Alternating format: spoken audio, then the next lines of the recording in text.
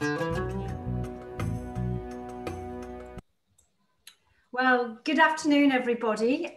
Welcome to today's first maiden voyage chat around the world. It's an absolute pleasure for me to be here today with this amazing and inspiring group of ladies. I feel very lucky to know them, and I feel very lucky to be talking about business travel to the Middle East today. So just a bit of housekeeping. We are recording the session. So hopefully that's okay. If you won't be visible whilst we're recording, but if you have any questions, which I hope you do, please feel free to drop these into the Q&A box as we go along.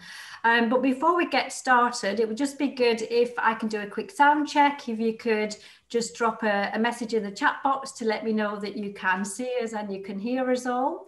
And whilst I'm doing that, I'm going to go through the panel today and introduce everybody and try not to cry, because I just think I feel so emotional that I'm missing business travel so much.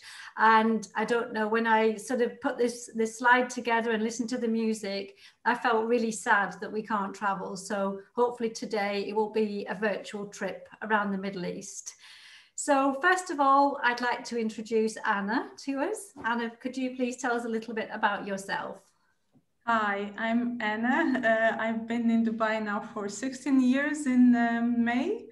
So time goes by very fast when you're living in the region. I'm originally from Portugal. I work in marketing, and currently I'm taking care of ASICS, the sports brand for the Middle East. Thank you, Anna. And Aurélie? Hello, everyone. So my name is Aurélie. I am French. So I work in travel, business travel, and I'm a world traveler myself, a digital nomad since the past 7 years. So 2020, I was pretty much grounded, like everyone, right? And I came to Dubai last October, like initially to visit some friends. It was supposed to be 12 days. I'm still here. So because I decided to extend, so really excited to now be in the Middle East and really see another face of, Dubai, I would say. Really a different way to work and travel, really interesting. So really looking forward to talking about that today with this bunch of great ladies. Thank you. Victoria. Thanks, Caroline. So I'm Victoria. I run a business called Bols Global. We help British, European, and actually now started with American businesses actually to internationalize. So that will be anything related to market access. We've had a focus on the Middle East for quite some time now. And I think given the scenario in Europe with what's happening, there's only going to become more and more focus on the region. I was just saying to Caroline before this started, this time last year, I was out doing my usual kind of quarterly visits that I tend to do in the region. So that's usually UAE, but not just the UAE, but also Saudi Arabia, where I've put quite a lot of focus over the last 12 to 18 months, which is a really interesting opportunity for certainly the businesses in the sector I work within, and certainly others as well. Kuwait, in fact, and just before this call, I was on the phone to a retailer in Qatar as well. And that's obviously quite an interesting part of the world now that's opening up again, following obviously what happened towards the end of last year with relations in the Gulf. So yeah, I'm really excited to kind of, like you say, reminisce to some extent, because it's been a long time since I was back out there a year ago, and also just hear what everybody else on the panel has to say about and share their experiences also. Thank you, Victoria. And Amanda, I'll come to you next. Thank you. Hi, everyone. I'm Amanda. I run an organisation called the Training Gateway, which helps British education and training suppliers find opportunities overseas. And I guess my main two markets are Southeast Asia and the Middle East. So I would normally go out there at least once a year, if not more. I've been to, I think, every country in the Middle East. Love them all. They are all so different. Really enjoy it, really enjoy that opportunity to go and understand a little bit more about business cultures and just the way that we can work in partnership with people across the world. Definitely missing the travel. I guess on the positive side, it has meant we've had many more virtual types of things happening between the Middle East and the UK, which has been great. But personally, I'd far rather be getting on a plane and going out to see people than doing all the business over Zoom. But I think going forwards, it'll probably be a bit of blend of both. I think there'll be more enthusiasm for doing some online stuff as well as those face-to-face visits. But yeah, like everybody else, looking forward to a bit of reminiscing, but also thinking about what we can do there in the future. Superb. Thank you very much, Amanda. And we'll come to Saida next. Hi, Caroline. So I'm Saida Ahmed. I run an education-related business which provides education solutions, but also I'm involved in a number of non-exec roles and advisory roles, which are around sustainable cities, healthcare solutions, environmental solutions that are about creating a world post-COVID-19. So for myself, I was, my last visit was actually to Abu Dhabi in Saudi Arabia before the lockdown. So then after that, I think that I had so many trips that just either got postponed or cancelled altogether. And I think that the Gulf is a really interesting part of the world, and you can't actually talk about it and as from textbooks. It's something that you have to experience and notice the differences from country to country. And also I think as a British Muslim woman, it's very much, you know, how I can go to a country and pick up different things than say some of my mainstream British colleagues and friends would. So we pick up on different things, and how that actually both helps me, but at times actually creates great laughter because of people presuming that I'm actually from the region itself. Thank you very much, Saida. It may not have escaped your notice that we have an all-female panel today. Quite rare, I have to say, in business. So whilst actually Anna and Amanda are both Maiden Voyage ambassadors, you know, we will be touching on some of the things that specifically impact female travellers. But I know we've got some men on the attendee list, so feel free to ask your questions as well. So I'm going to get started really by asking you, Victoria, as Saida's referred to you as a mainstream British businesswoman, what have been some of the interesting cultural challenges that you've encountered? And can you talk a little bit about the regions that you encountered them? Yeah, for sure. I mean, I think if we touch upon Saudi, as that tends to be the one where I think there's a lot more, to some extent, if you're a particular female business traveller, there may be a bit more kind of stereotypical presumptions around how the market is, how you will be treated within the marketplace, how to get around. And I have to say that, you know, it's changed so much over the past few years. I mean, I've been going quite regularly for the last 18 months, and the changes just from one trip to another within literally a matter of months has been really kind of astounding, but in a positive way. I've found, and I don't know, I mean, I remember with Saida, we had probably a couple of years ago now, we did do an interview and we discussed about the difference of being Muslim and non-Muslim within, and particularly as a female. And I've found that I've never had a problem doing business in the region as I am a British non-Muslim female solo traveller, that I've always been able to speak to the people I've wanted to speak to, have the business meetings. I've been treated with respect. I've been given the time at quite senior level within organisations to access the right people, because hierarchy is obviously quite a key thing to bear in mind across the region, and obviously make sure you're dealing with the right people at the right level to be able to, in my case, obviously sell to that region often, be able to build the relationships. It has to be at the right level. And I've never had a problem.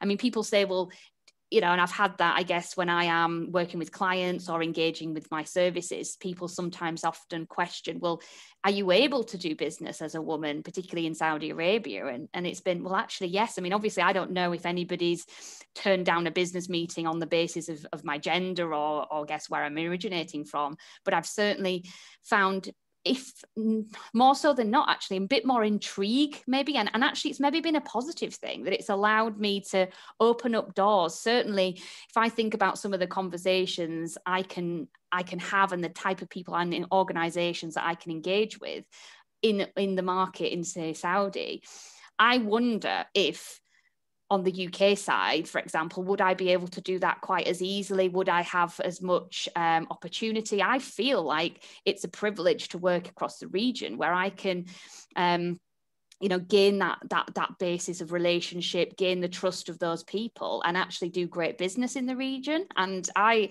love it on that basis. And when I go out and have meetings, it's not always just about the transactional side. They always want to get to know you as an individual first and foremost, and you have to be able to put that aside in terms of the business objectives that you have and be able to engage with those people as individuals as well. Often obviously very, very male dominated, but I've found that I've been able to do great business and continue to build those relationships in a really, really positive way. So it hasn't ever impacted me. And if anything, like I say, it's probably given me in some ways a bit of an edge, because, I am female, I am a bit different. I'm if you think stereotypically, again, the types of international managers or export managers, they can be often quite old because they're very kind of experienced in what they do. So I'm kind of coming with something a little bit different that, even if initially it's about raising a bit of intrigue and a bit of curiosity, once I can put across that I am professional,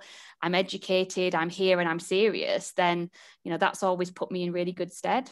That's great. So it's actually the novelty value, you think, maybe that's been a bit of a door opener for you. Yeah, and I will take that on the basis that I will then put myself across as who I am and what I offer, and it's held me in good stead as a result. I would say so, definitely. Yeah. Brilliant. Amanda, I'm going to come to you. Can you talk to us about the mechanics of women traveling solo to the Middle East? So I think, I came across a number of years ago a lady who worked for the Department of International Trade, and I think she'd had quite a challenging experience in terms of who she was traveling with, and I think she was temporarily locked up. So could you explain what we need to do and also dispel any myths which might be blocking women from traveling to the region? Excellent. Well, I've never been locked up, so that's good, and I suspect that is very, very rare. I think from my perspective, it's about being culturally sensitive. So, I mean, and across the region, it's very different. So in Dubai, when you're out socially, then what a woman wears is not as restrictive as possibly it is in Saudi. But still, for a business meeting, there are expectations. So I think it's about making sure that you wear the right clothes and present yourself as a professional person, rather than as a woman, if that makes sense. So I think I did have to get new clothes for my wardrobe, without a doubt. I tend to wear things with short sleeves, actually long sleeves, dresses below the knee, that sort of thing. So I think in terms of that, the practicalities are making sure that you're culturally aware. So read the books, speak to people who are there, saying what's appropriate for me to wear. How is it appropriate for me to shake hands with somebody? Should I be expecting a man to shake hands with me? Should I expect to be able to shake hands with a man, woman, etc.?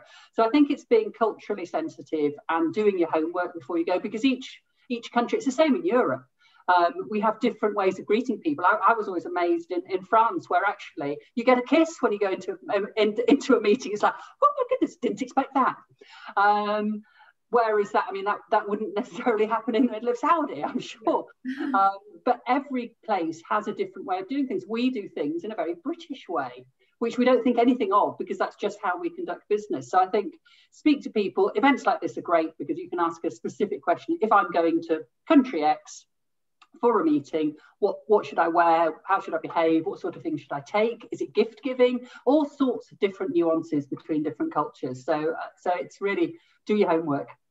And in terms of women, taking a taxi with a male driver, could you explain, if anybody's got any reservations about that? Yes, I mean, I think the only time where I've seen that as being an issue has been in Saudi, but I haven't been to Saudi for over 18 months now, and I think that has significantly changed. But what you may still find is that some women in Saudi are still not happy to take a taxi with a male driver. They may have their own male driver who they would use, but they may not be happy to go in an open taxi with themselves, with a man who wasn't part of their family or a kind of an employee. So I've never had any problems. I do use all the apps. So in each country, there's rather like we have, I can't remember it's so long since I've been to London, the app for taxis in London, whatever that is.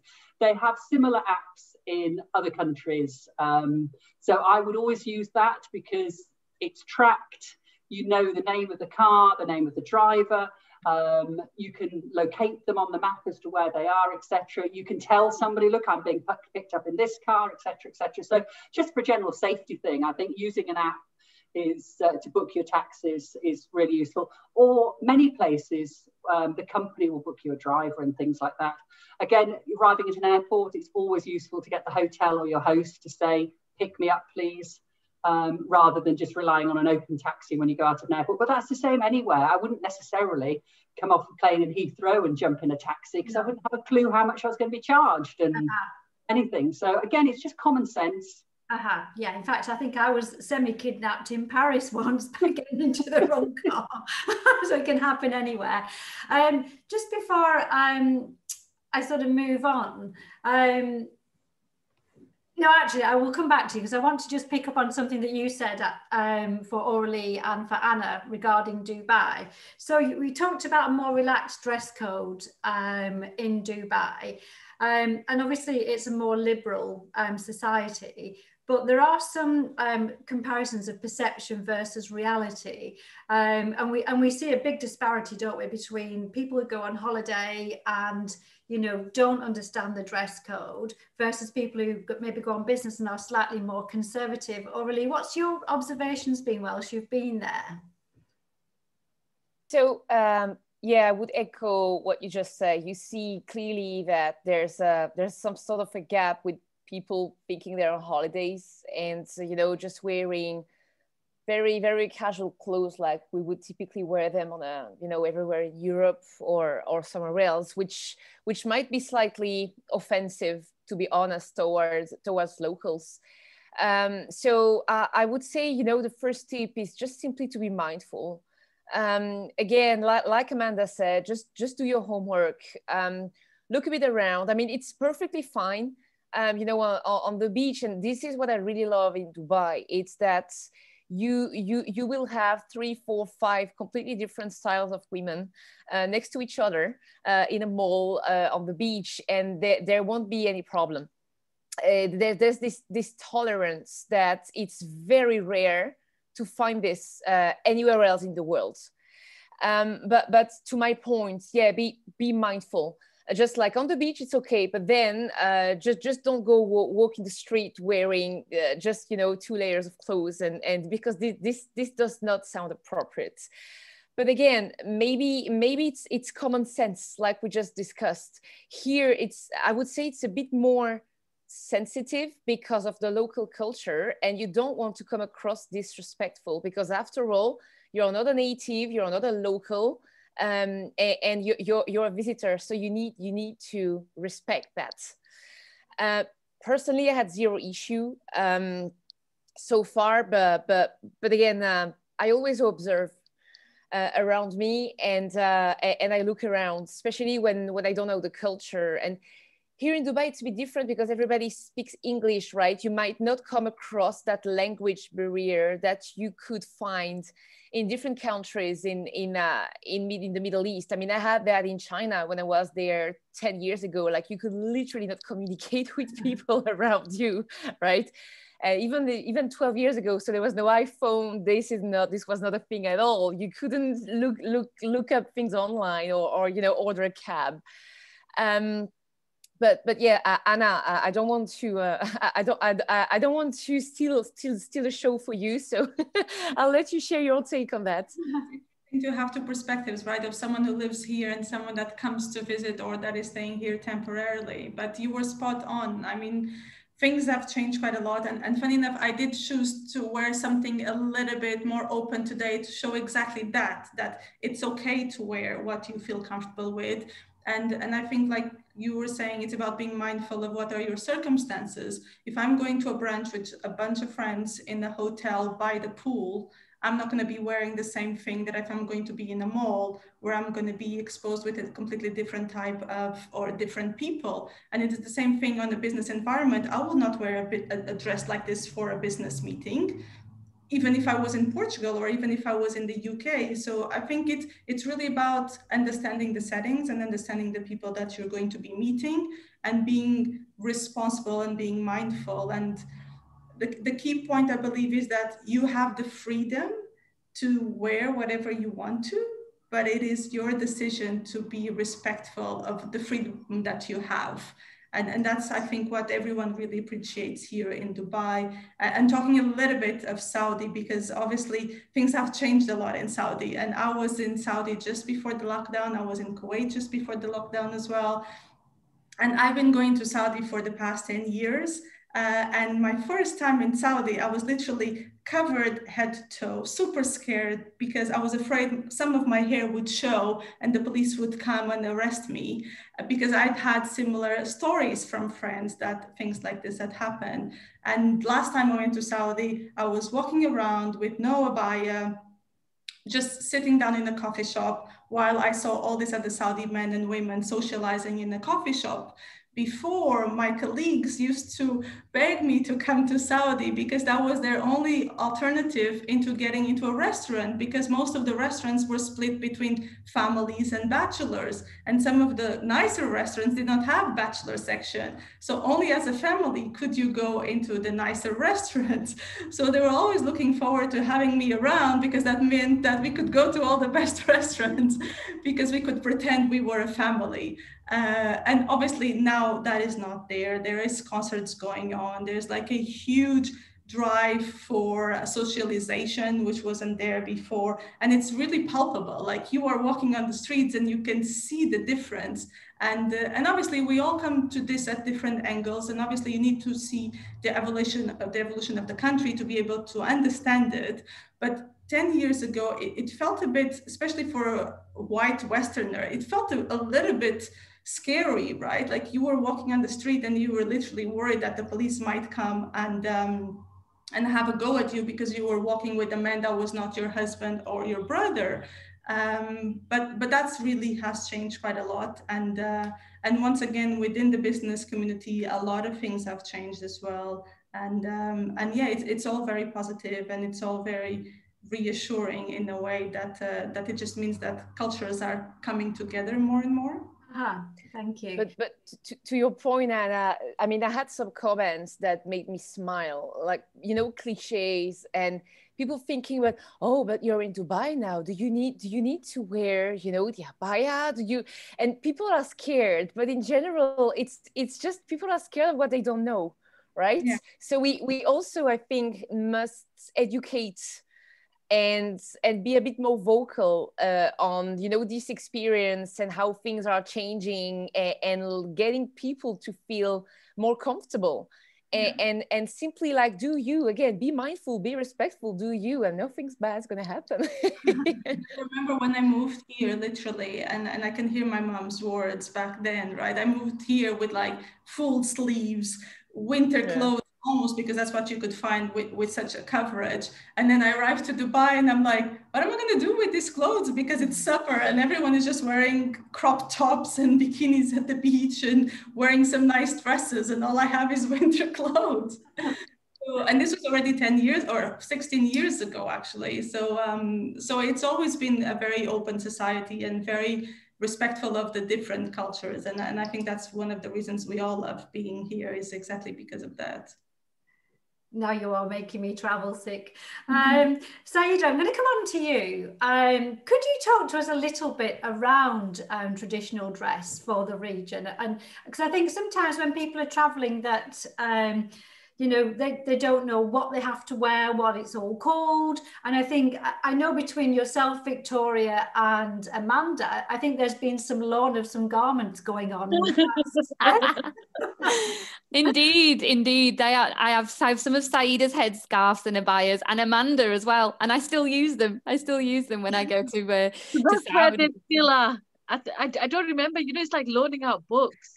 You don't know where they quite actually end up. So at least I know that some of my wardrobe is spread out.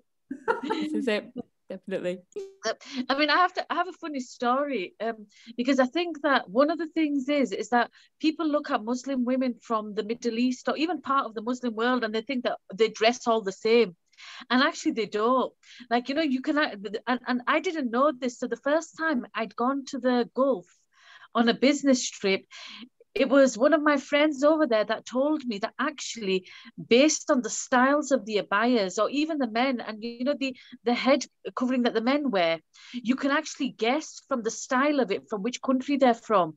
So they have certain styles and ways and rankings and all of these. So now I was totally oblivious to it. So I went as an Asian Muslim. When you cover up, you just cover up. You don't actually have a sort of etiquette for how you cover up. You just think, oh, well, you cover up and that's it.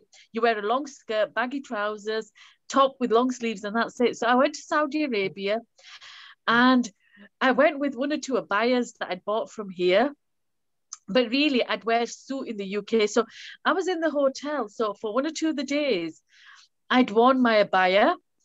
And then on the third day, I didn't. So the lady said to me, the Saudi lady said, "You've worn an abaya for the first few days because you haven't got your abaya on." I said, "Yes, because it doesn't match with these clothes I'm wearing." And she burst into laughter. But what I didn't realize is that actually when I was going to go outside, there would be an issue about not wearing an abaya at that time. I'm talking about 2007. So we're talking about 13, 14 years ago. So actually there's a big difference in what's considered as okay or not okay. Now, the thing is that I think people make allowances for people who are not Muslim. So, you know, they're respectful, but it's about where you go and openly disrespect somebody. So make a comment which is kind of either insulting towards the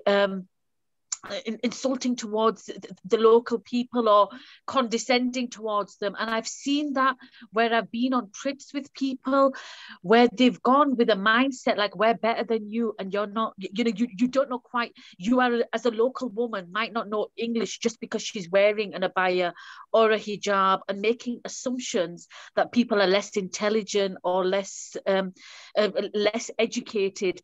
And I can still remember when we were going, at that time it was not Department of International Trade, but it was UKTI, and we were told, and it was so good that we were told, they said that, you know, be mindful, they'll probably know more about what's going on, whichever country you're going to, the locals will know more about what's going on in your country than you know what's going on over there.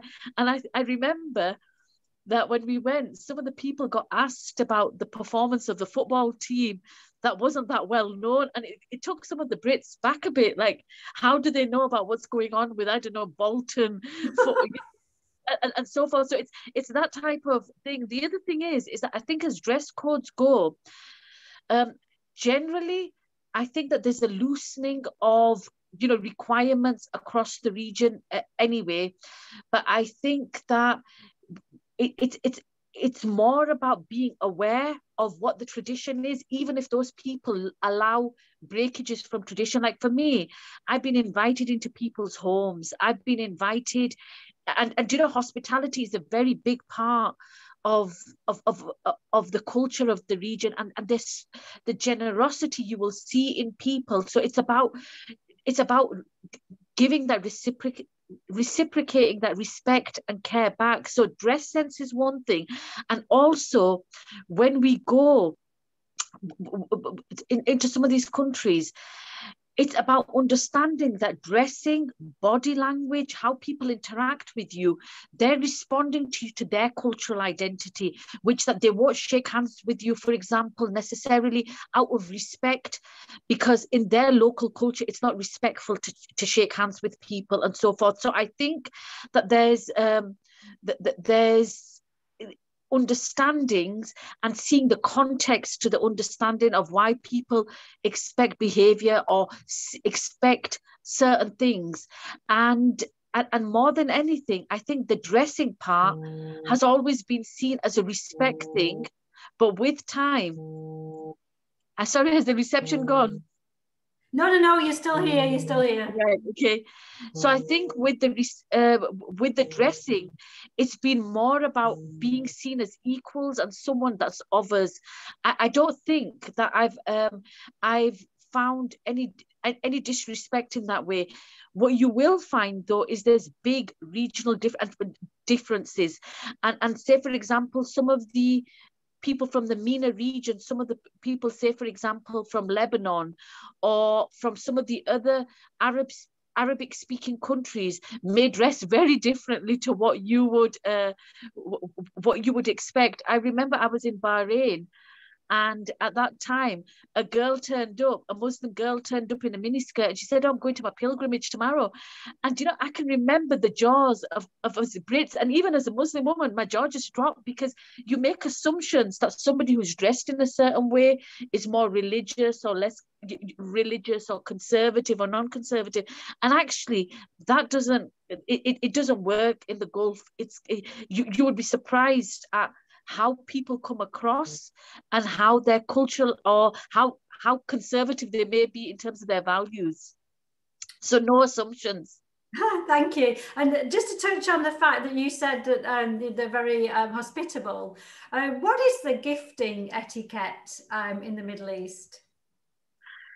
Right, this is something that I found where my friend normally, when she goes and visits somewhere, she'll normally take a gift, etc. You know, something small or something that just as a way of sort of saying that I've thought of you, and you take something. But I don't think, you know, we don't have that expectation put on us as people who are foreigners in a way. But their local tradition is that, say, my friend, whenever she's coming back, it's like a Santa's visit. I mean, I literally get bags of everything from food to clothes to perfumes, etc.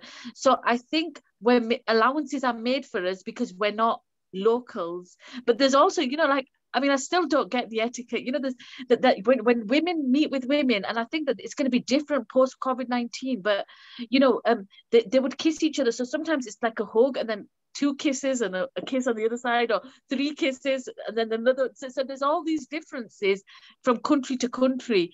But men and women wouldn't be expected to do that. It would be women that kiss women and shake hands and so forth, and vice versa with men. So. Wonderful, thank you. Just a reminder to everybody, if you've got any questions for this amazing group of ladies, then feel free to pop these in. I'm going to come back to Anna and Aurélie to ask the question that's probably on a lot of people's lips, and I've certainly heard it asked before. And that is, I'm a businessman or a businesswoman, and I want to bring my partner of the opposite sex on a business trip with me, but we're not married. So the question is, am I allowed to share a hotel room with somebody that I'm not married to in Dubai? Dun, dun, dun, dun. Well, good, very, very, very good question, because I think that's in a lot of minds of expats when they move here as well. So when I came here, the rule was indeed that, and the legal law has stayed like that until today. So officially, if you are not married, you should not be sharing any kind of accommodation, being in a house, an apartment, or a hotel room, because you are not legally married. Having said that, for the last 15 years, I've never heard one single time in which that rule got imposed on anyone, being married, not married, brother, sister, whatsoever. No one has ever got any questions for anyone that was sharing accommodation in any sense. And actually last year they've announced publicly from the government that that law is going to change. So it hasn't been published into law as well, because a lot of people got confused with that announcement. So the announcement is that the law is going to pass and it's going to become a federal law, but it's not passed as yet. But the law does mean that right now you could share your apartment or stay in a hotel without being married, and that would be no problem whatsoever. Another funny story also related to kind of similar laws is that if you are not having an alcohol license, you're not allowed to drink. So until last year as well, when they announced these rules changing, the official law was if I was an expat and if I was a tourist, I could drink whatever I want in whatever bar or club. But if I was a resident, I would only be allowed to drink even in a bar or in a club if I had an alcohol license. I've been here once again for 16 years. I never heard of anyone that got into trouble or was asked for an ID or that license at any hotel or bar. So there was a lot of things, and there are a lot of things that were older rules that somehow have been completely accepted as mainstream social life and not really imposed on anyone. So yes, answering that question, you can stay with whomever you want, from whatever sex you want with, and there will be no problems. Actually, I agree with sorry. No, go for it, Aurélie. I agree with you, and I think it's also a difference whether you're a resident or a visitor. If you're here temporarily, what's like, I mean, as soon as you're a resident, like you have an Emirates ID, I think they tend to enforce it a little bit more. Like any expats I know here, I have friends who've been working here for years. They're all married. They live together. They're couples, but they're all married. I think it makes it easier. But as a visitor, like I'm in a furnished apartment right now, and it's very funny because there's this cliche that, you know, women are not necessarily single or whatsoever. So I have some funny stories, you know, or if you want to get to get something out of someone, if you're in trouble, whatever, Middle East culture, it's face to face. You will never sort anything on the phone, never. So you go there, you just say, I'm gonna call my husband, and this works every time. Even if you're single, trust me, just threaten them to call your husband and to have your husband coming, and this is gonna work. And same as I've been going to the gym, but it was a bit far, and I was on a taxi, you know, in my workout outfit. And the taxi driver was like, why isn't your husband taking you to the gym? I don't understand. Why does he let a single woman, a solo woman just going there? So I made a joke out of it. And I said, you know what? He's working. He's earning the money that I'm going to spend. So it's I had that a lot since November, because they're less used to women, you know, independent, you know, and I'm a fierce, independent, solo traveler woman, but I get by with it using humor. And yeah. Same when you're just buying, you know, a pack of water, they say, but why isn't your husband helping? Is it okay for you? Can you carry the water? I say, yep, no problem. So it's, yeah, it's always that perception. And I think this is cultural, that a woman is with her husband, or the husband helping out, you know, his wife for things like that. If I may say so, I think if you would be in Portugal, Portuguese men would make exactly the same comments. So okay. In that, you don't feel such a difference. Because it just, I think in general, our cultural is very much attached to the fact that the lonely woman needs some help with the shopping and cannot be alone because she's not. Yeah, that doesn't work with me, but yeah. You know, it's not necessarily that the woman needs help with the shopping. It's like, how can that man be disrespecting her so much to expect her to? Because I think it's a perception. You know, we can see it in a certain thing that not that the woman is weak, but actually, why should she be carrying those bags? And I think these are some of the sort of nuanced differences in understanding that. It's like, I look at it, I have certain expectations from the males in my family, but when I'm out outside, I don't have those expectations. It's like, you know what, you pick your bag at the suitcase, your suitcase is your bags at the airport, and you carry your own load. But when I'm in a Muslim culture or in an Eastern culture, because it's not just Muslim, it's actually Eastern cultures, the Middle East, Asia, you know, parts of Southeast Asia, etc. There's an expectation there that people, and particularly men, would carry those bags. For women, it's considered as abhorrent in some of these cultures. Like, how can these men be so disrespectful to the women to expect them to carry those things? And I think it also has to do with the way we perceive religion and the way we perceive the Middle East cultures. And coming from a Western country, that was also something that I did before coming here. And I think it's something that you really only understand once you're here, because in a way, I think we all have this wrong stereotype that if a woman is veiled, like in your case, it's because your husband is forcing you to do it, right? Yeah. It's your religion that is forcing you to do it, because if you wanted to be free and real free, you would not do it. And when you come here and you say, no, that is BS, that is not true. You can be a free woman, super empowered, loving your life, loving everything about it, being completely free, and choose to be veiled, because Correct. that is a choice. And I think sometimes only once you live here and you experience it, and you do realize that you had the completely wrong paradigm into your life. Yes. And I find it, even when I'm discussing this with my friends back at home, that it's difficult to have these conversations, because it's almost like I'm justifying it. And I'm like, I have nothing to justify it. You know, it's like, it's an individual choice. It's not. Yes, I'm and you know, because I'm in the Middle East. yeah, absolutely.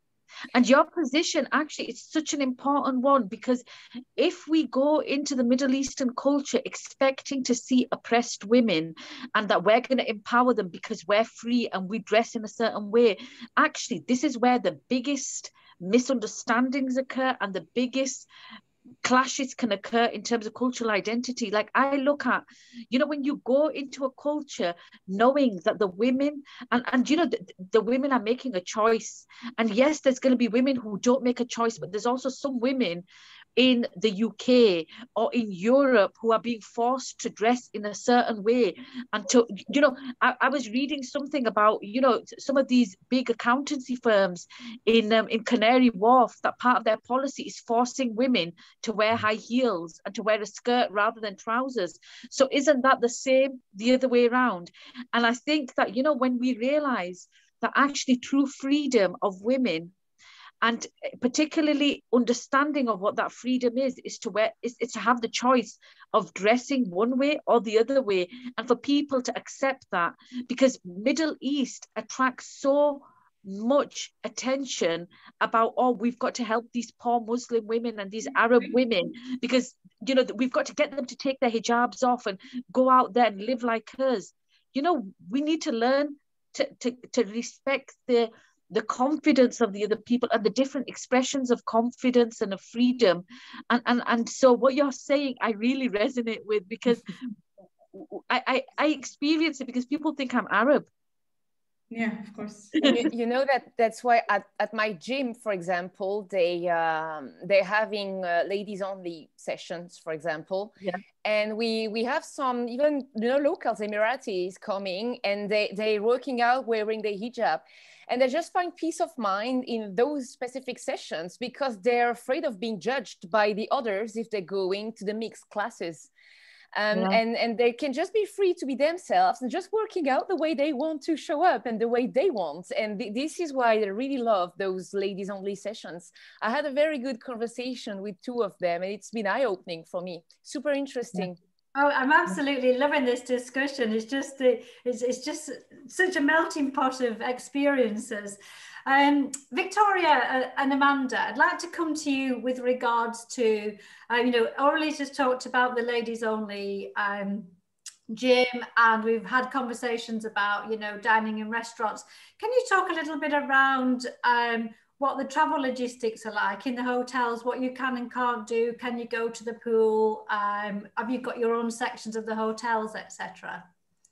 Yeah, okay. Yeah, I mean, like I say, I was last out obviously a year ago, and so in the hotels, obviously I stay in the hotels. That tends to just work for me. It's usual just booking.com, and then I use the Ubers or the equivalent of the Ubers to get around on, like Amanda said, it's just easier, because if there is a language barrier or from a safety perspective, you know, I can say exactly where I want to go, and I can see exactly how much the cost of it's going to be, and I know that there's that transparency there. So I would generally use those apps. And when it comes to the hotels themselves, I remember some of the first times going out there being quite apprehensive around the breakfast side of things as well, kind of like, okay, is there going to be a separate section? Am I just allowed to go and use the buffet like everybody else?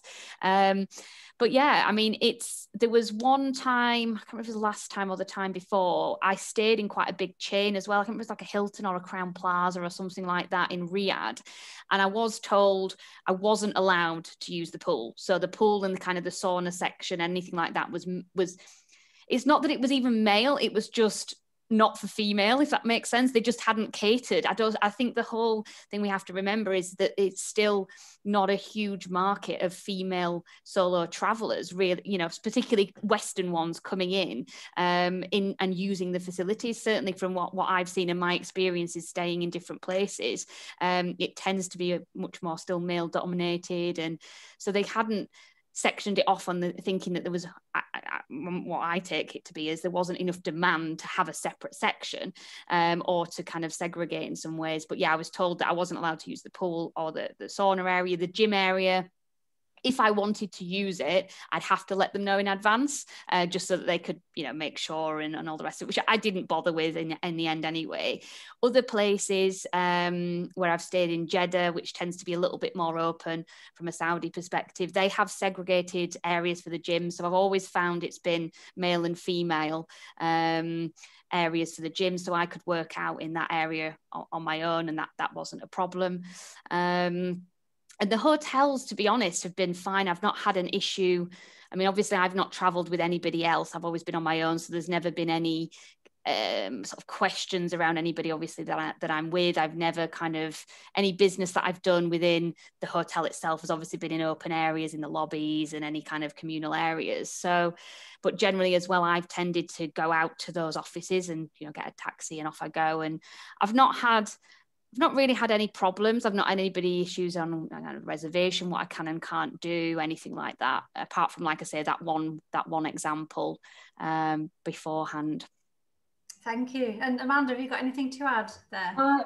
I mean, very similar to Victoria. I think just a couple of years ago in Saudi, the hotels, couldn't necessarily use the gym or the pool. Not that I often have time to do so anyway, but no problems anywhere else. I guess one thing I'd like to highlight, we're talking kind of about the cultures and the gift giving and things. Hospitality is really important. I know when I was in Bahrain a couple of years ago, with a group of people, a senior person at the end of the meal, kind of 9-10 o'clock at night, had said, "Oh, I'd like you to come back," and I can't remember what it was called, but anyway, basically to have coffee in his house.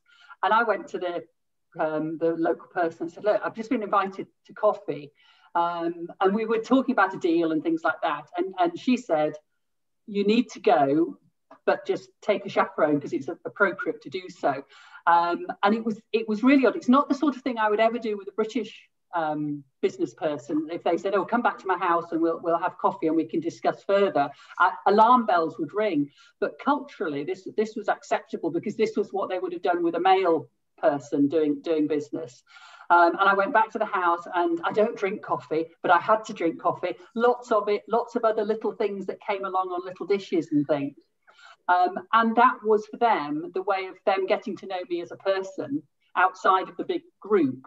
But as I say, there was somebody else with me, which was culturally right for somebody else to be there.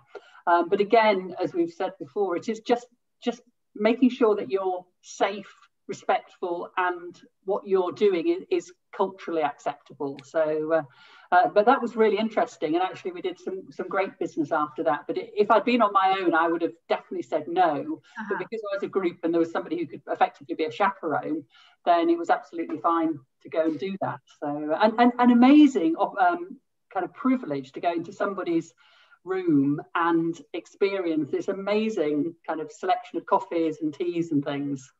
Yeah. So. I had that as well, Amanda, sort of I think it was last year on last trip, exhausting day with the same customer, 12 hours. I mean, I got more than 12 hours actually, because I picked up at 9 o'clock from the hotel, and we went and did the visits, and we were looking at some fertility products and clinics, going and meeting doctors and doing all of that, getting to know each other. Then we went to the office, meeting all the people in the office, all the senior managers and the guy that owns the business. Then they insisted on taking me for lunch, which was quite a late lunch by that point. And then they dropped me back at the hotel, and it must have been about 6 o'clock by that point. I was exhausted. But they were like, look, we'd really like you to come this evening to the manager's, again, to his home with his wife, come into the family home, again, sort of coffee or shisha, desserts, all that kind of stuff. And, you know, you do feel like it's the last thing you want to be doing, but you know you have to do it. It is a key part of building that relationship and that trust. And I was doing that on behalf of a client who actually had kind of done a few faux pas before I'd been onboarded and started working with them. And I knew I had to rebuild that relationship and regain the trust. So literally like 2 hours later, again, I'm getting picked up, still full from the lunch, and absolutely then all these desserts galore, and talking to the manager and another team member and his wife. And you have to do it. And you have to be, I think that's an element of when you're traveling, that flexibility in your schedule and those unexpected things. And you just have to go with it, and you have to kind of, like you say, assess the situation, but know that a lot of that is also on the basis of they're trying to get to know you, take advantage of that time together and build that relationship. And it is an important aspect. And the same thing on, like you say, teas and coffees and drinks, don't refuse them, because it's actually a positive thing. And I remember bringing a client into Dubai, and we had a 3-day visit, and we were going around, and we'd go into these meetings, and obviously the first thing they'll normally do is they'll clear everything for you, and right, let's get you a drink. So, you know, you kind of think, right, this is like the 4th coffee of the day. I am sky high with everything. But the client I was with, oh, I don't drink tea or coffee. And I'm like looking at him going, no, like you say, just have something. It's rude. Like, just take anything. Doesn't matter. I won't bother. And I had to keep saying to him, you just need to take something. It's part of this, you know? So Victoria. This thing about Middle Eastern countries is this idea that business is built as a relationship. It's not like my private life and business. Like, business is part of your personal life, and your work is part of your personal life. So, and I somehow find it a bit comparable to Portugal, because we always see it like that as well. So it's perfectly normal that you go for a business meeting, and then half an hour later, you're all sitting at the restaurant for the next 4 hours, talking about your families and football and whatever you want to talk about, anything apart from business. And then business comes along as well. And it's just like this evolution of a conversation that doesn't necessarily have to happen at the desk in an office meeting room. And sometimes we kind of come from a very black and white, and we're like, no, we need to discuss this now. and then we'll have a conversation later, or I'm too tired to go and have dinner at his place. But it is very common. And I think in all the countries that I've been, not just for business, but for personal travel as well, I think I've never been to a Middle Eastern country in which someone on the streets hasn't approached us in one way or the other to come for coffee or tea or a meal at their place, because just so eager to share their culture and to get to know you a little bit more. I remember someone was mentioning Iran just before. And Iran is this amazing, beautiful place in which literally every single day of your time in Iran, you'll have at least 2 or 3 people inviting you over to their place, because they just want to hear more from you, and they want to be talking about their culture with you. And it's just unique and very, very special to get that pleasure. I even had that in Morocco.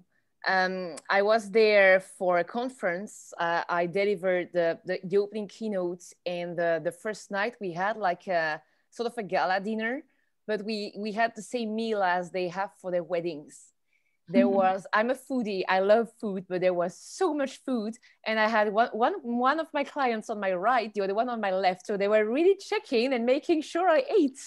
I had too much food, so I was so full. And even after that, they invited me in their own, in their own place with a bunch of a smaller group. Same, I wouldn't have done that just by myself, but we were like 4 or 5 people to build a relationship. And I think this is something you will find mostly, yes, in Arabic and Latin cultures. I've noticed quite a lot, which makes it very, very enjoyable. And you don't want to be rude, so you you have to eat something, and you know you need to participate, right? Yes, and actually what's interesting is that when the food comes, I remember initially me and my colleagues, we'd gone on a trade mission. So we ate the starters thinking that was the meal. So we were full, and then the main meal came. Because the starter is just so, yeah. And so you have to pace yourself. But you know, the other thing is, just based on listening to yourselves, one of the things that's quite common is for people to have business meetings that go into the very early hours of the morning. So people ringing you at 10 o'clock and saying, oh, let's meet up. And as Victoria said, it's rude not to. And also, whilst you're there, it kind of takes its own momentum. So you have to be prepared to put in for sort of like some very long days and early hour meetings, and to be prepared to be asked all sorts of questions, because you know, even people say constantly, you know, business is done between people. It's not the contracts, it's person to person. So you know, the saying that, you know, more business is done over a game of golf. Well, this is a different culture's game of golf. It's sitting, it's mixing, it's talking, it's to see whether they can trust you, whether there's an alignment. Because you know, whatever you write on a piece of paper, it's always open to sort of misunderstandings or certain things where things need clarifying. It's the person that then resolves it. So if you don't get on with that person, and I think that there's something that, you know, as British people particularly, but you know, also other cultures which may be very reserved, where they won't take a cup of tea or they won't take a coffee. That's like saying, I'm shutting off to you. So one of the things they could say is, look, I'm detoxing, have you got water instead, or something which accepts the generosity of the other person, so it doesn't look like you're shutting them off and you're only there for doing the deal. And one thing before I forget is that when you go to the Gulf, one of the big things that you'll find is that if you go to the Emirates, or you go to some of the other smaller Gulf countries, the local population might only be 15%, and you're left with 85% of every other nationality. So it's not just learning the Arab cultures and the differences, but actually that you may be meeting lots of people from India, from Bangladesh, Pakistan, Philippines, Southeast Asia, and how you learn to interact with so many different cultures. Wonderful. I know that we could probably rabbit on all day because we're just so excited about travel and culture and food and being together. So I have to just say a massive, massive thank you to this stunning group of ladies and this fantastic panel. This has probably been my most enjoyable Zoom session in the last 12 months. You'll be able to, of course, find these wonderful ladies on LinkedIn. So if you are heading to the region, do feel free to connect with them if you've got any more questions. I'm just going to share my screen just to give you some final contact details for us. I know we have a lot of ladies on the session today. So we do have a Facebook group which is exclusively for female business travelers, where you can ask all these weird and wonderful questions. You can join us, of course, via our website. You can contact us on the website to subscribe to our mailing list. And of course, you can find maiden-voyage.com on LinkedIn. This is the first of our session. Because it's been so amazing and fruitful, I'm very inspired to do another one, and I'm thinking possibly China, but do feel free to drop me a note and suggest any other regions that you would like us to cover. And without further ado, I just want to wish you a wonderful week ahead, and I hope that you got something valuable today. Thank you. Bye-bye.